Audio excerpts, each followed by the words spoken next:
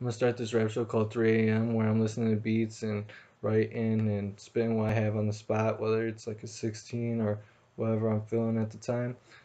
It's not for everybody, but it's for the hip hop lovers like me that like to see the process and see people write and feel the beats and then spit to them.